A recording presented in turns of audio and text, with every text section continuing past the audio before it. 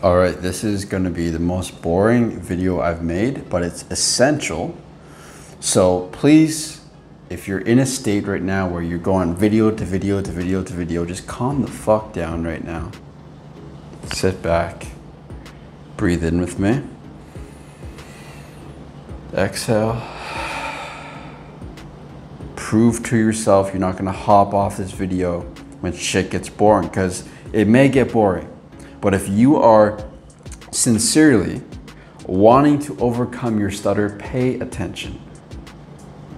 Use discipline to stay in this. I know you've probably been watching other videos before this, but stay with me if you sincerely want to change, all right? Because what I'm about to tell you right now is the foundational habits you must put into your life if you want the ability to see consistent progress with your speech, with your confidence, with your self-esteem, with just fucking expressing yourself, all right? Without these habits in place, you won't feel like you're grounded. You will not feel like you have a base to step off of. You will always feel like sometimes I'm making progress. Sometimes it feels like I'm speaking more fluently, but then out of nowhere, I start to stutter again and I fall off, and then I go into my distractions again. It's a fucking cycle. These habits, I'm going to tell you 3.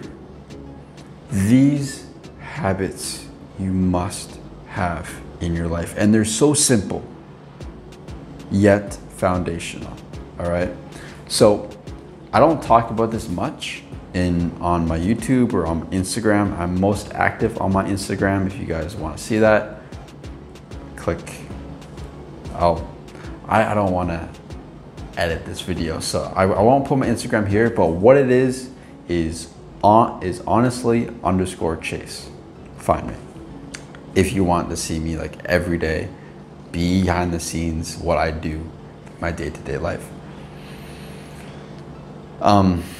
So there's 3 habits I'm going to share with you, and the reason why I don't share this on my Instagram or TikTok or YouTube that often is because it's not that sexy.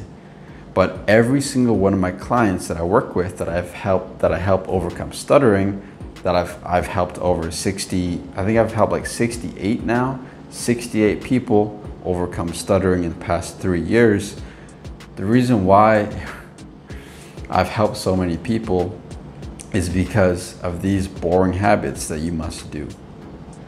There's actually 7 daily habits I get my clients to do, but I'm going to tell you the 3 most simple, actionable ones you can do right now that are so fucking easy to do.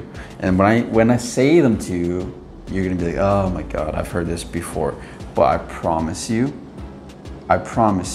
you cannot see consistent progress with your speech, with your confidence, with your energy, if you don't have these in place. 1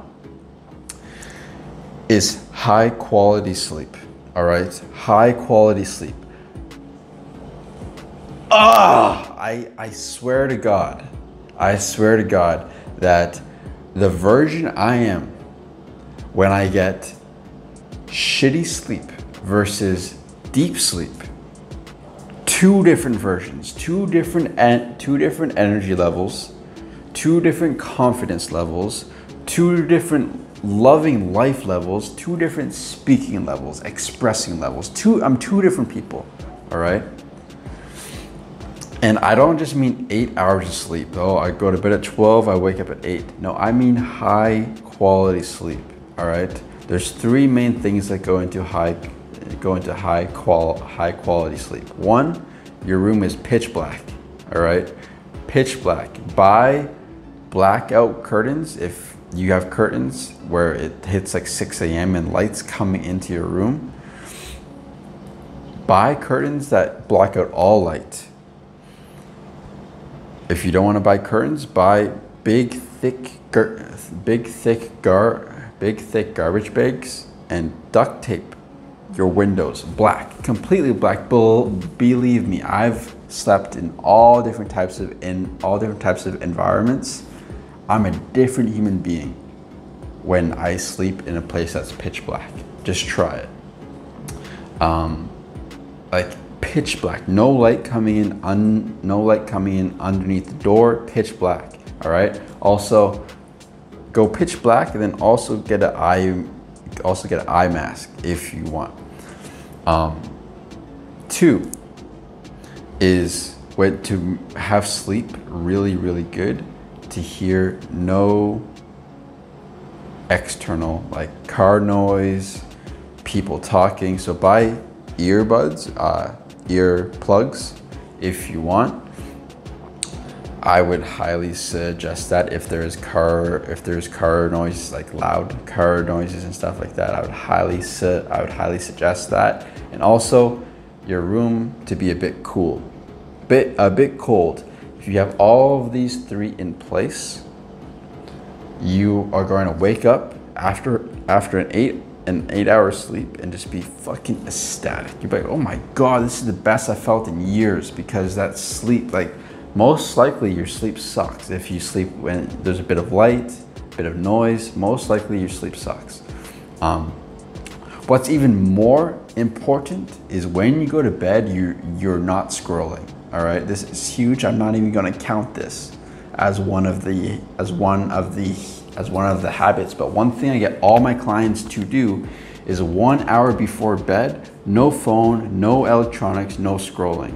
Because if you scroll the last thing before bed, your mental reference points of what you're going to be thinking about when you're trying to sleep is garbage. It's so, not only is your dopamine through the roof and your brain is so fucking awake, but also what thoughts you're going to be thinking are so trash. They're so terrible that when you wake up in the morning, guess what you're still going to be thinking? Bullshit. Absolute garbage that you see on social media. So what's huge is if the last hour before bed you take time just for yourself, you write, you journal, and you read actual good shit, like on books, biographies if you want. So that when you wake up, you're like, oh, fuck yeah, you feel really good. Life hack, all right? Huge. Your sleep is fucking massive.